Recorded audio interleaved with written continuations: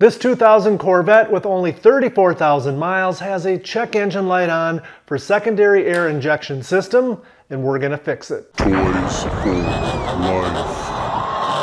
One of the most common check engine lights you might get with a C5 Corvette has to do with various malfunctions of the secondary air injection system, and here's a list of codes you might see, and this list depends a little bit here and there depending on the year of your C5 Corvette. So what the heck is the secondary air injection system and what exactly does it do? Secondary air injection is an emissions system that injects, or it actually blows, air into the exhaust manifolds on your C5 when you first start it for a short period of time. It does this so that it can help reduce emissions during the relatively cold startup period, and it also heats the catalytic converters up much faster so that they can operate at full efficiency much sooner.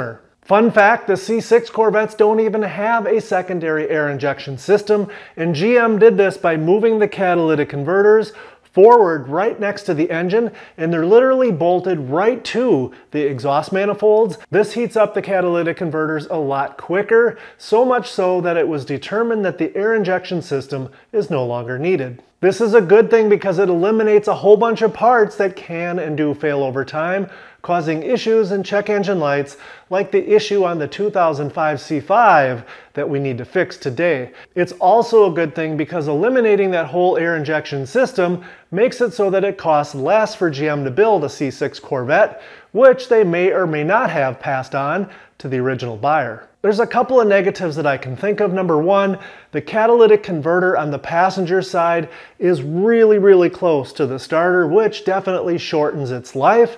And number two, those catalytic converters being up near the engine bay, I think it leads to hotter engine bay temperatures, which indirectly at times can lead to less horsepower because it increases the temperature of the air at times that enters the engine. Here's a 10,000-foot view of how the air injection system works in the C5 Corvette. When you first start the engine operates in open loop operation, and the computer energizes the air injection system for anywhere between 30 seconds and 240 seconds, or until the engine enters into closed loop operation. The air injection system is located basically underneath the headlight on the driver's side, and when it's functioning with the hood open, you can generally hear it running because it sounds a bit like a vacuum cleaner. Now let's take a closer look at what's going on. Upon startup, the computer initiates the air injection process by triggering two separate things to happen electrically. First, electric is sent through a circuit to turn on the air injection pump's motor. And second, electric is sent to a solenoid that's kind of behind the fender in this general location, which opens the solenoid, and that allows vacuum to come essentially from the engine through a vacuum line, through the solenoid, through more vacuum line, over to a vacuum switch, which is located in front of the driver's side front tire, right next to the air injection pump. This valve is normally closed, which helps prevent any air from getting through the tube into the exhaust manifold when it's not supposed to. It also acts to help prevent any exhaust gas from getting to and damaging the air pump in the event any exhaust gases were to backflow through the system in the event of a one-way exhaust check valve failure. If everything in the air injection system is working as it should, the pump turns on and begins to blow air. The electric solenoid in this area opens up, allowing vacuum to flow through the vacuum line, through the solenoid, and all the way over to the control valve by the pump motor. The control valve then opens up, allowing the air from the pump to blow through the tubing into the tubing in the engine bay. From there, the air leads to two different check valves. There's one check valve for each exhaust manifold. The air flows through the check valve into the exhaust manifold where it mixes with the exhaust gas from the running engine, and then it heads to the catalytic converters, which are under the car. The air injection system seems simple enough, and it is, but over time there are multiple things that can happen to the electrical circuit, to the vacuum circuit, to mechanical things like the pump itself, or the vacuum lines, or the vacuum control valve, or the exhaust check valves, and any of these things can cause the system to malfunction and give you a check engine light. And with that preamble out of the way, let's get started with the diagnostics on our Subject C5 secondary air injection system. And the first thing I always like to do is pull the diagnostic trouble code for myself from the computer. Always, always, always verify the diagnostic trouble code yourself to avoid going down any unnecessary rabbit holes. So now we have verified that we have a trouble code P0140, and essentially in general terms what this means is that the computer, when it tested the system, it is expecting to see feedback from both oxygen sensors indicating a lean condition because the pump is running and it's blowing all kinds of extra oxygen into the exhaust, which should indicate a lean condition. But for some reason the oxygen sensors signals coming back are not indicating a lean condition. I like to start the actual troubleshooting process of the air injection system by using my Autel bidirectional scan tool. First thing I do is go into the air injection system bidirectional controls, and I click the button to turn on the air pump, and it comes on.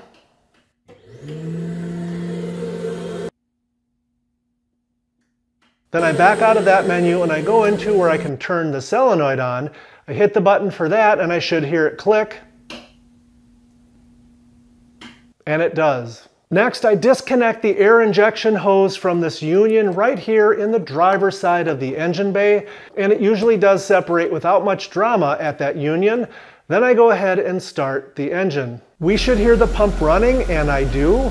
And there should be quite a bit of air blowing through this end of the hose that comes from the pump, but there's no air flowing whatsoever, and this is our problem.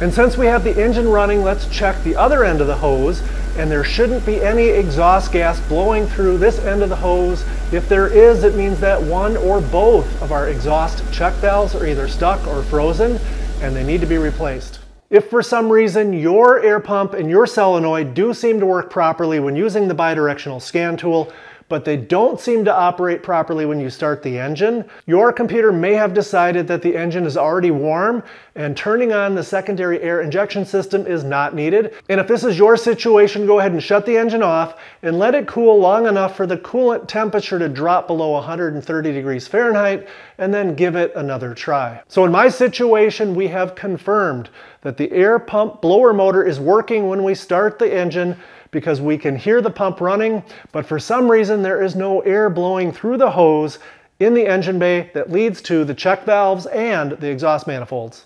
This means the air pump isn't actually blowing any air even though it's running, or the control valve is broken and not opening, or there isn't any vacuum in the hose attached to the control valve that essentially sucks the valve to open it. Let's find out by opening the access panel in front of the driver's side front tire and performing a few tests. First thing I'm going to do is disconnect the valve from the air pump by undoing this clamp. And then using my MK900 scan tool, I'll turn on the air pump to confirm if it's actually blowing air. And it is. Now that we know the air pump works well, I'm going to reconnect the control valve to the pump and then go ahead and remove the hose coming from the control valve. Now using my MightyVac vacuum pump, I will apply a vacuum to the valve to see if it holds vacuum, and it does. And now once again using my Autel scan tool, I will turn on the pump and then open the control valve with the MightyVac to make sure it opens, allowing air to pass through it. Plenty of air. And it does. So this line is a vacuum line. It goes over, I believe, behind the passenger side tire by the computer. There's a solenoid that turns it on and then supplies vacuum to this line. So we're going to start the car now, and with the scan tool, we'll open up that solenoid and see if we have vacuum here or not.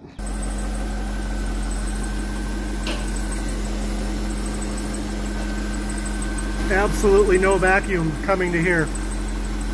So you can shut it off, shut the engine off and everything. No vacuum whatsoever getting to this line. So we're gonna go take it apart over there and see if we have a hole somewhere in this vacuum line or what's going on over in this general area behind the passenger side wheel. All right, we're behind the passenger side front tire. This is where the vacuum source is. The solenoid is right up there. You can barely see it. This line coming down, this goes to the source of vacuum, which is actually over here. You can see it right there. And I took that off, and very simply, with my mouth, I applied vacuum to this while opening and closing the solenoid valve with the scan tool, and it opens and closes. So, with it open, I can suck through this up to the solenoid valve, presumably to the front of the car.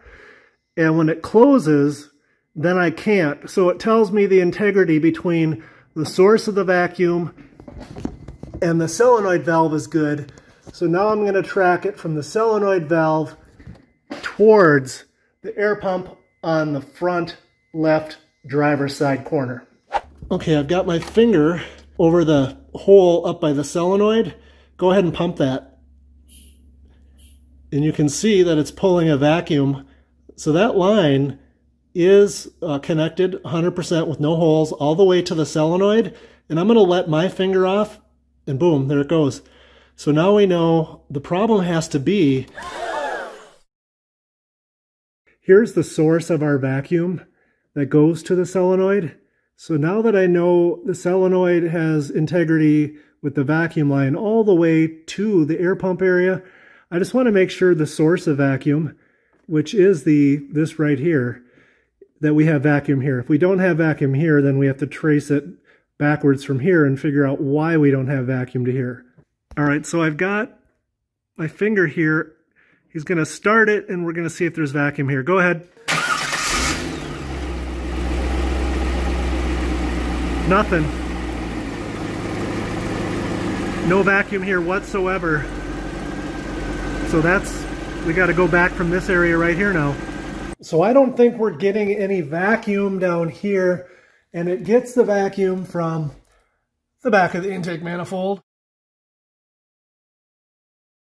which travels underneath the battery, and it's a well-known location that gets damaged from acid and from being brittle. And as we determined in a previous visit with this vehicle, this car has had some work done for acid damage, clearly. So I'm starting to suspect we're going to find a cracked line underneath the battery. So let's take the battery out and then the plastic tray that holds it. Below the battery is this composite tray that is bolted to a metal frame extension. There are 3 bolts that secure the tray and need to be removed. With the tray removed right away, I can see that someone has previously replaced the nylon plastic vacuum line that should be attached to the rear of the intake manifold, running to the area directly under the battery and then down to the junction by the computer. By the way, here is a vacuum diagram I found posted on Corvette Forum by Speedy Z of the vacuum port junction down by the computer, and here, almost 20 years later, it is still helping people fix their C5s. Everything looks accurate to me, by the way. I removed this line from the T down by the computer and pulled it up so we can see it. I put the battery back in, and as we can see with the engine running, there is no vacuum being sucked through it whatsoever. Furthermore, it is blocked as I am not able to suck or blow through it. You really cannot see where it is supposed to be attached to the rear of the intake manifold, so I'm going to use the DepStec DS650 scope to take a look, and this image tells me it's still connected. I'm 90% sure the vacuum port on the back of the intake manifold is supposed to be open, but I don't have one on the shelf to be sure, so I asked a YouTube buddy of mine if he had an LS intake on the shelf, and he does, as he's done a ton of LS stuff on his channel, and he was kind enough to go the extra mile and make this quick video for me. So here, take a look, and thank you very much, Steve. I appreciate it. Trying to help out a buddy of mine at the YouTube channel Toys for Life. I guess he's working on helping to troubleshoot on a car LS1 powered that has or at least has a LS1 intake manifold on it. And he's thinking that maybe the port for the HVAC system, which should be this guy right here, is blocked. I don't know how that could happen other than obviously foreign debris getting in there. So the question is does this flow freely?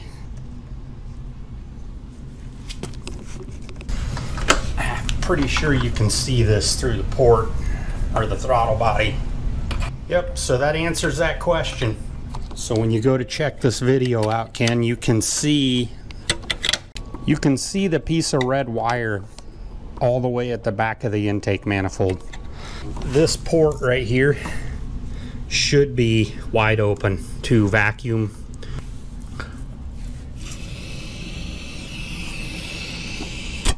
So that's blowing in, and you can suck through this. Brake booster side,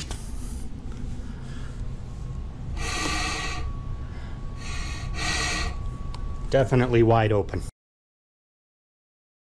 So I think the copper line that someone installed years ago is still likely connected to the port on the back of the manifold, but I suspect that port is clogged, perhaps with debris from the plastic vacuum line that disintegrated likely years ago as a result of a battery acid leak. And here's the thing, this owner bought the car about a year ago last fall, and it had a check engine light on when he first got it. He brought it into the dealer that he bought it from, and I think they put a new air pump in it and called it good, but the check engine light is still on. So the bottom line is he really doesn't know how long it's had an air injection system issue. So rather than removing the intake manifold and attempting to drill out the port on the back of it, instead I've opted to tap into the brake booster line, which is exactly what's been done on my C5 Corvette, where the brake booster line has been tapped into to supply a vacuum line for the booster pump and a vacuum line for the supercharger blow-off valve,